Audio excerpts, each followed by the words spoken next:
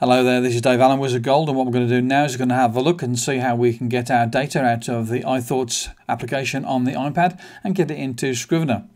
So here we are in the application on our iPad, and it's a nice fair-sized mind map that I've been working on here, and it's got some extra bits in there with some notes in the nodes. So I've done some writing actually within this here.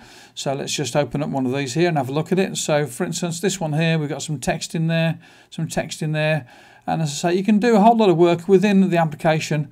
And if you've got a note in there, we want those notes to be able to go into Scrivener as well. We don't want to lose those in the process. Let's just make some change to this first of all. So I'm going to take this node here and I'm going to delete it. And I'm going to add a node to this one here. So let's just add something here. So I've added something in there, so we've just made some changes to it. Okay, so what I want to do now is we want to send this. So let's just take that there, go to the cloud, and we're going to tell it to start sync. So it checks for updates and it does a bit of uploading. And so now what I'm going to do is I'm going to go over to the Mac there, and on the Mac there you can see it did a bit of update in there. And I did that in real time, it happened really quickly and it was fast indeed. So now what I'm going to do is I'm going to open this up in the iThoughts on my Mac, and here we have it. And as you can see, the changes that I made, so sending to Mac, that was a new node that just put in there, that is available in our mind map. And what we want to do now is we want to get this into Scrivener, and we're going to go to export or share. So go to share, I want to share the whole map out, and I'm going to share it using a mind map format, OPML, and I'm going to click on save.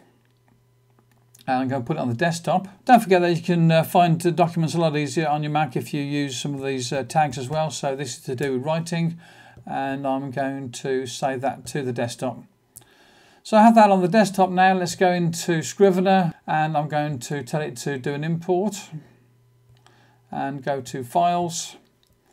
And I want to look for this file on the desktop. Here it is, test map. Click on import, and as you can see, the map is now available in there. So as you can see, we've got send to Scrivener and send into Mac, those nodes that we just added there to our mind map. And we're going to go to anything that list can do, which is this one here, and get that to drop down, send to Scrivener. As you can see, that is the one that I just put in there recently. Okay, so the other thing I want to check as well is to make sure that the text that came in with the notes, so this one here for instance, let's see this one here. We've got a lot of text in this one here. Best practice for organising text in a mind map. Bring in text in from mind map. So this one here. And as you say, best practices for organising a mind map. That text that we did the work on in our mind map has been brought into iThoughtsX and then brought into Scrivener.